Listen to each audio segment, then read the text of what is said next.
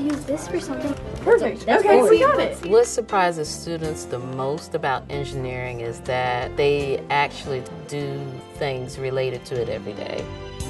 Today we're going to review the engineering design process, actually making something using that process. The curriculum is designed in such a way that there's no way for them to come away from it and not understand the role of an engineer. That they have to have creativity to understand the design process. What we're going to do today is just use some things that you would normally have in your environment to actually make a candy dispenser. If I start out by saying engineering, they shy away from it. Sometimes I have to say that they're going to do a project. As a team, you're going to turn your ideas into reality.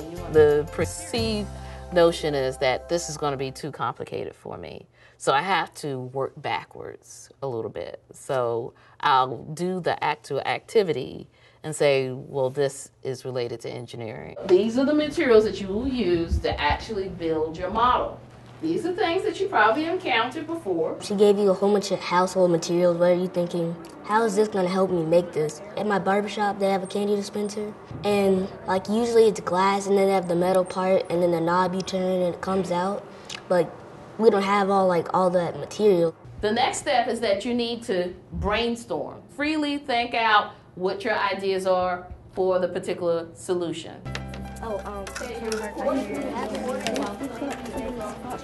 They had to figure out the options themselves. It wasn't already pre-selected things that they can just click, click, click. You have to be able to take what you know and do something with it, and that's where your creativity comes in.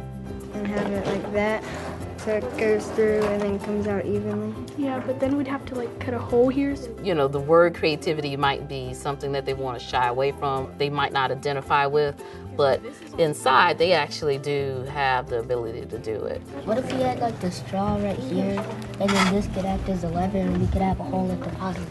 Project-based learning helps with engineering by allowing them to work in groups. They can actually get more ideas that way and develop appreciation for others. You have to troubleshoot and keep working at it until it works. We're thinking of the ideas like engineers do, and then sometimes we put the ideas together to make an invention of our own. These sticks, maybe they can turn.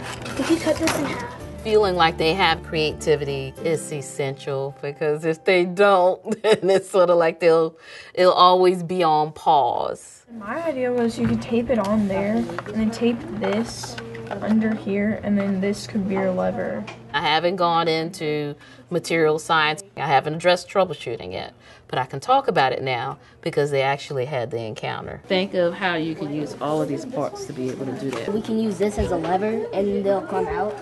I guess I came up with like the invention part, and then they innovated by adding stuff to it that'll make it work better.